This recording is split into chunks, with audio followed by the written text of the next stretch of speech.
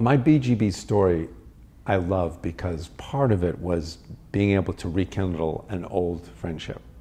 Because Reese and I have known each other a long time, and through many different variations and permutations of both of our careers. And to have the chance to, it's gonna make me cry, I mean really, it's just to come back and refine that, you know, and it's just so rewarding.